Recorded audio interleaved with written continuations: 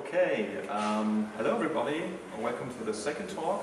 First of all, thank you Jessica for the first one, and also thank you for your laptop. It's not mine. I will talk about full stack testing, and my name is Robert. Katarina, our user experience designer, is sitting over there. You can find me on GitHub and also on Slack. I'm at Schäfer. So I will quickly just sum up what we are doing. So we are internet activists. We want to create participation and transparency in public broadcasting in Germany, and we're creating an app for it. And that's an app where you can like broadcasts. I'm going to show it to you later on after the talk. So, full stack testing. It's actually my first time here at the Ember.js Meetup, and also the first time I'm giving a talk about Ember.js, and also the first application that I wrote in Ember.js. So if my knowledge is not very profound regarding Ember.js or JavaScript in particular, feel free to give me a hint and stop me from telling bullshit.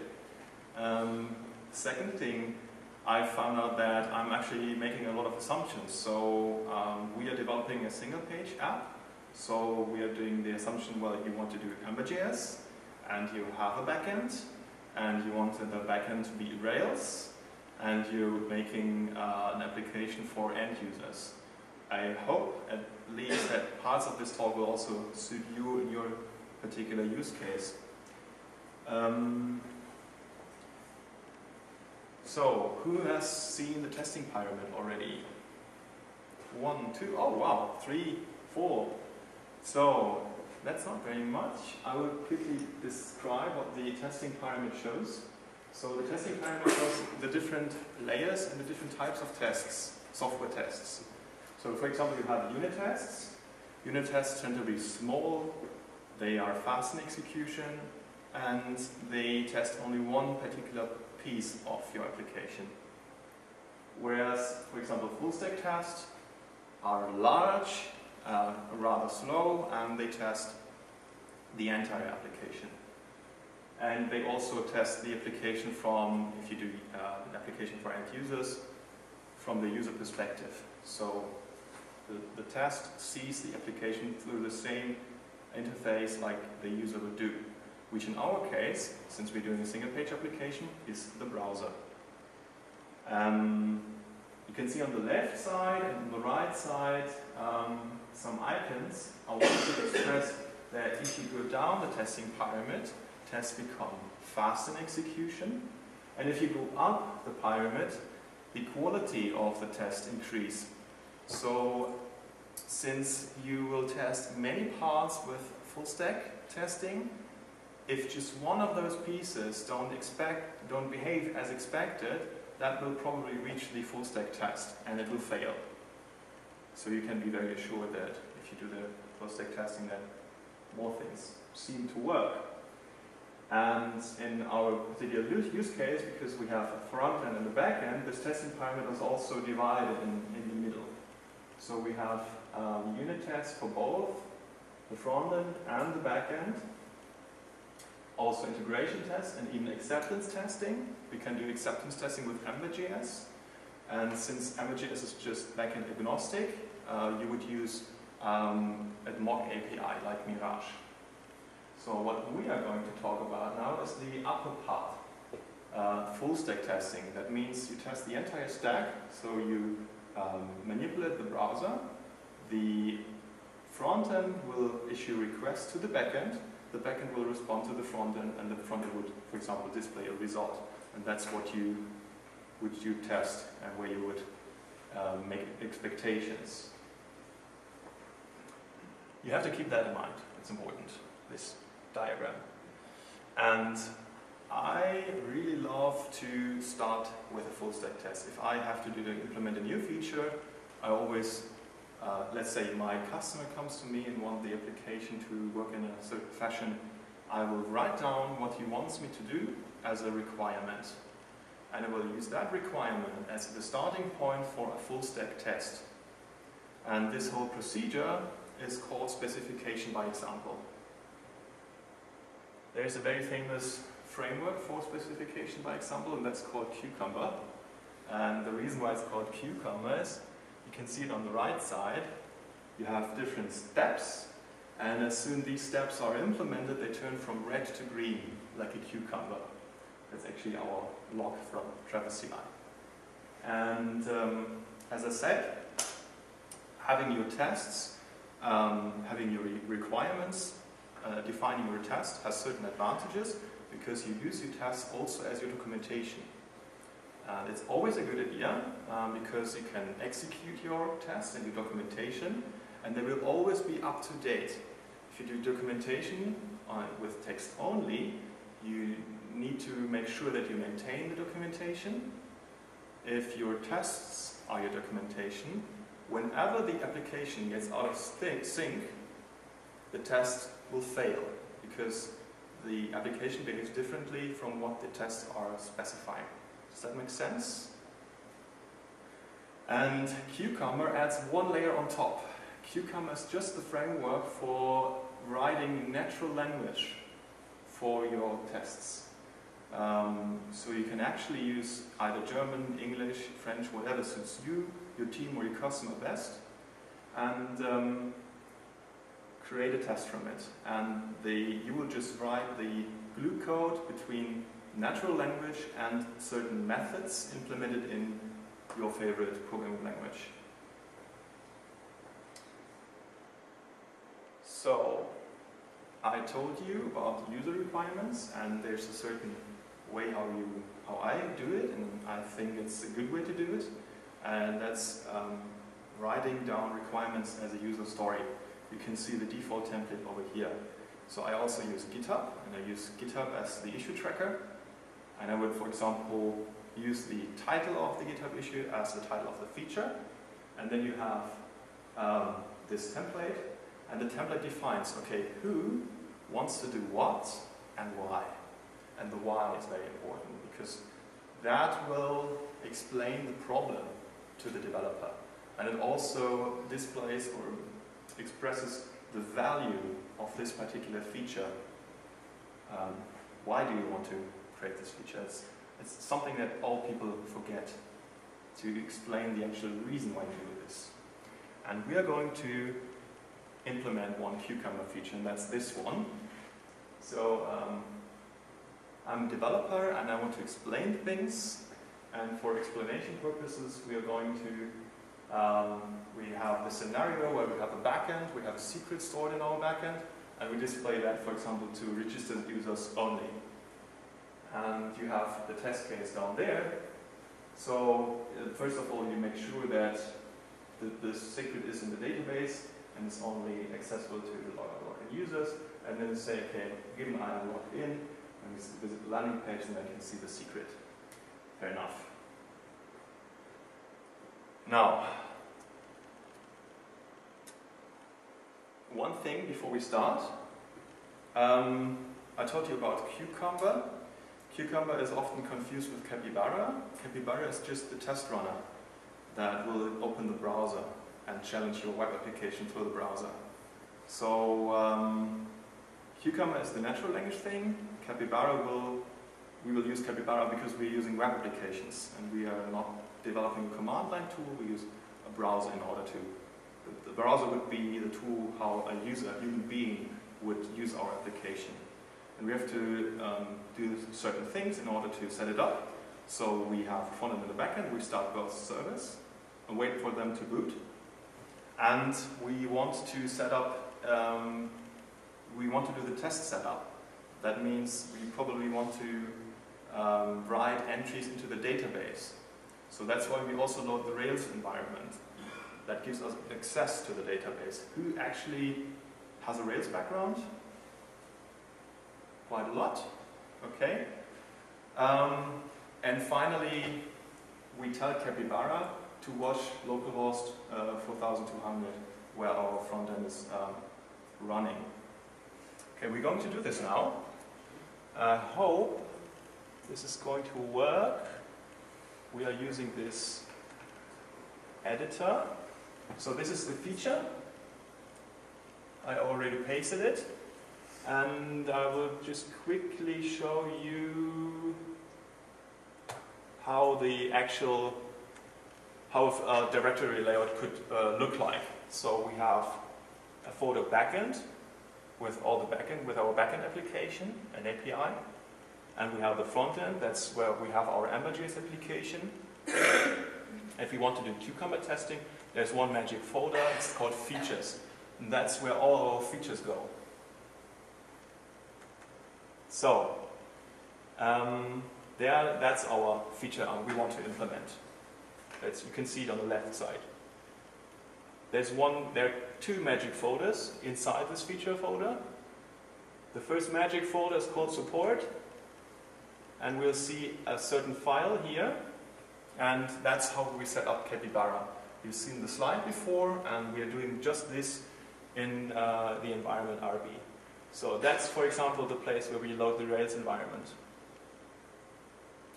We are now in Ruby land, and we require that file, and then we can write into the database. And here we, for example, say, okay, Capybara, open the browser on localhost 4200. Now, so we are now on the terminal. That's the top level folder, and we can now run the command bundle exec cucumber and give the path to our feature, which is feature full stack feature. Okay, and then we'll see.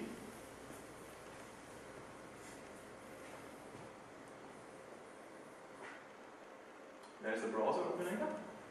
That's the first landing page. Hopefully we can actually see something new. Yes. And that's it. More or less.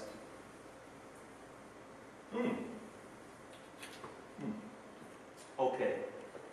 What we see here, that's the output of our test. So every sentence in English has to be implemented with code. So some of them are already implemented, but there's one step that is not implemented yet, which is this one here, which is colored in orange. But Cucumber is awesome because it will give us just the code that we need in order to define those steps. This one here, and we can just copy paste that. That's what we're going to do. I hope I can actually copy paste code from the terminal. So Control-Shift-C. Control-Shift-C. Yeah, exactly. And then we open up the step definitions file. It's in step definitions, steps. And then now we'll see if we can actually copy paste code from the terminal. Yes, we can. So think of it as a method. Whenever Cucumber will see, I can see a message, blah, blah, blah, it will run this code here. So this string, by the way, refers to this string. So those two go together. You can think that this is the input of this step definition. This is the message we're talking about.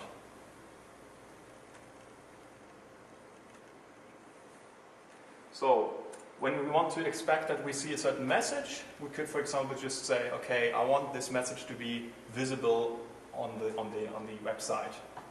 And we can say, for example, expect page to have text string. That's it. And we will run it again. I have written the file. I'm not quite sure. We'll see. It's a little bit annoying that the browser spans up the entire screen, so we cannot see that Cucumber does one thing after another. And I didn't write the file. Forgot that one. Control S. Go for it.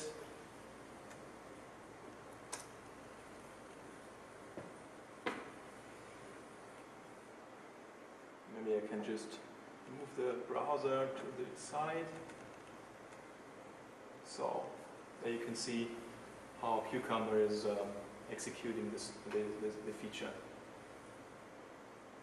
So now, finally, now this is red because we didn't implement it right yet.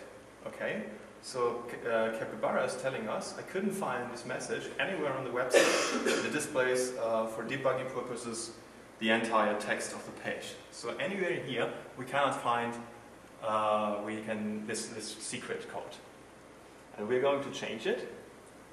We have a front end, and for simplicity I would just mock it up. Usually,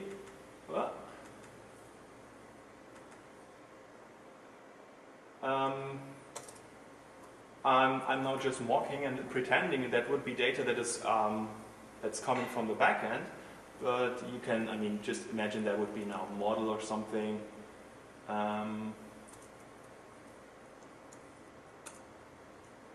Hash, that's a pound symbol. So it's not US layer apparently, because shift and 3 would be hash. I just want something like if. Yeah. So yeah, it's just. What was it? I didn't. Aha. Okay. If a session is authenticated. Whoa, what's happening?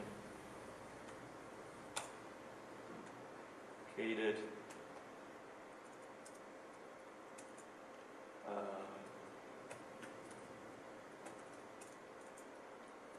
The answer is 42.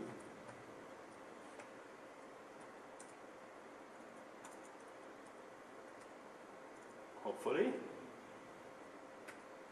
Anything wrong? This looks okay. We don't have syntax highlighting here, which sucks, but I can even like debug it. Anyways, hope you can. It will only be visible for a very short time. So that, did you see it? No. There we are. Now.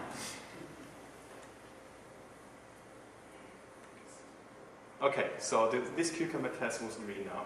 That's the whole point. Okay, so this is how you would write Cucumber tests with Ember.js, which is great. It's a great tool.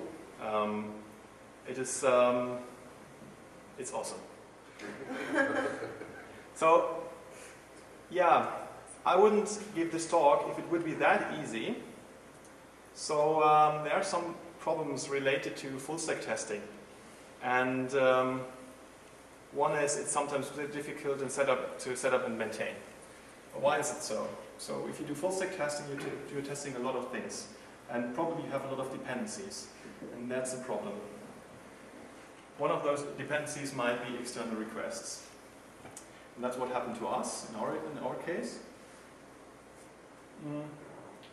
We migrated our user authentication to a third-party service, which is somewhere outside on the internet. It's called Auth0. Maybe some of you have heard about that one already. And if we have our build server, which is testing our application, then we have control and access to the front end and the back end, but that one up there is still somewhere outside on the internet. We don't want external requests. We don't want external requests because we create a lot of traffic, it will slow down the test suite, and they are error prone. If you just don't have, for example, internet access, the test will fail. So that's a big problem. Who has an idea, like, how would you kind of tackle this problem? It's going a little bit more interactive now. So you've seen this problem. We have this external request here. So if the user, I can actually show it to you online. Ooh.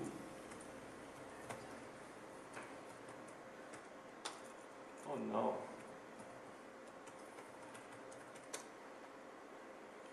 So, come on. If the user clicks on login, you will see a widget. This widget will then authenticate the user with Auth0. And Auth0 gives the user a token, a JSON Web Token. And that JSON Web Token will then be sent to the backend. Has anybody an idea? Maybe Franz, how would you try to stop out this external request? What would you do in the Ruby land, for example? Just mock it. So something, have something as a substitute and point the system towards that, having a local. Yeah, I was also thinking about that. Or just returning what you expect. Yeah, that's actually something we're getting closer. So in Ruby land, I would, for example, use VCR.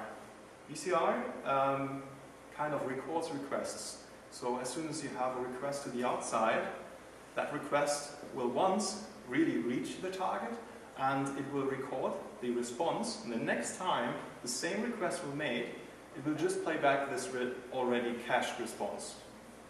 Okay? But that's a Ruby gem.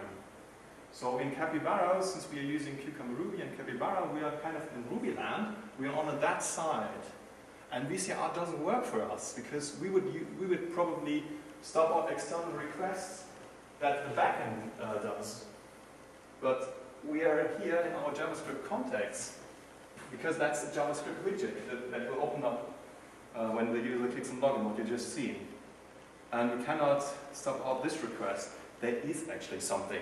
There's another gem called Puffin Billy, and that hacks the entire browser and proxies all requests and records them, and then you can play it back. And I tried it out, and it actually works. So you can indeed authenticate once, record that, put that into the repository, and then it will be played back also on the build server. And it worked. It made the test green, and also the build server was doing fine. But 2 days later, the test was red again, because this authentication server, this JSON Web Token, is having an expiration date. Yeah? So the backend was not accepting this expired JSON Web Token anymore. So I thought, what can we do? We could actually do something like make the backend believe it's 2 weeks ago or something, when the JSON Web Token was still valid. And it's also possible. There's a gem called timecop. But at that point I thought to myself, well, this is definitely not the way to go. Too much complexity. I'm doing something wrong here. And thankfully I found a solution. I also want to encourage to shout your ideas to me. I will give some hints, let's say. So the security in this whole procedure comes from the fact that the auth0 server and the backend server knows a certain secret. Auth0 will encrypt the JSON Web Token, and that JSON Web Token will be decrypted on the backend side. And if that works, the backend knows, okay, this user was actually authenticated. Has somebody an idea how we can kind of accomplish, or how we can stop, we can cut off this external request and still have a valid JSON Web Token? I have a question. Yes. In the Rails environment, Yeah. you have 3 separate environments. You have production, you have development, you have testing. And you can have your code do something different depending on the environment. Under Ember, do we have something similar? Yes. So you have the same concept like we do have in Rails in Ember.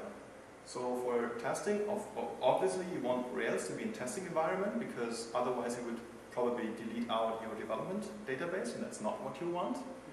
And you also have environments for Ember, and you're pointing into the right direction, because the solution to all this is to somehow modify certain pieces that do deal with authentication in our testing environment. So the Ember.js application is a little bit different, but only for our testing. And that's fine, because we don't want to, we just assume that this works as expected, because the guys of auth0 have developed it and tested it, should be fine. So we just, at that point, make something different. And I will show you how method to authenticate actually looks. So in front end, you have authenticators. We are using simple auth. Maybe some people of you have heard about it. And that's how it looks like in production. So there is this auth0 log. That's just a widget that you just seen. And it will be shown as soon as the user clicks on login. As soon as the user has authenticated himself, the JSON Web Token will be stored in the session, and that will be played back to the backend server. So if we kind of hook into that, maybe that's the solution to this whole problem, and it is. So in our integration or testing environment, we do just a little bit different. That's it. So we can access a certain global variable. For example, we could use window and just make this front end believe that it is authenticated already. And by writing on the consoler, so the consoler, I mean that one here. In every browser we have access to window. And we can assign anything to window. We can say foo, and then later on access that one, and we get back the result. So we can somehow prepare our front end with our mocked JSON Web Token. We could actually use the authenticator to take that and play it back to the backend server, and that's what we did. So come on, that's the different authentication method. You just write into the window, and if you want to see how it looks on the backend side,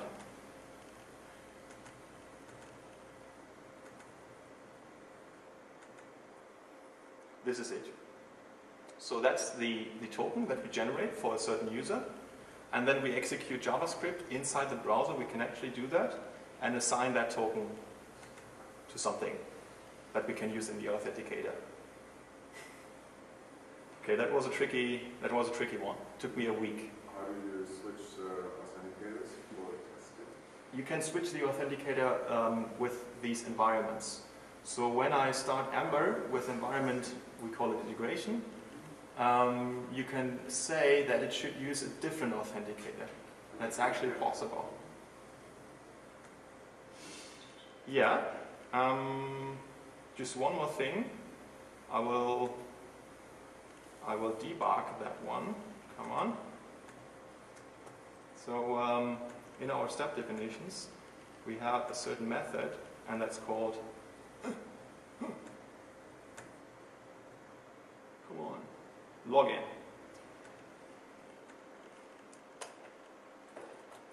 I'm interested if that actually works. Sometimes binding pry on other machines doesn't work as expected.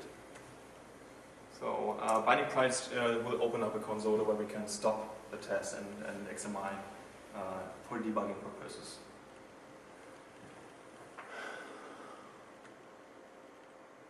Come on.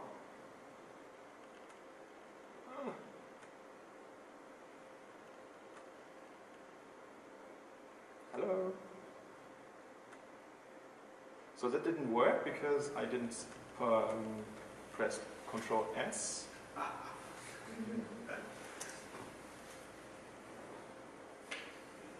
Yeah, I'm a Vim user. I normally just do :W.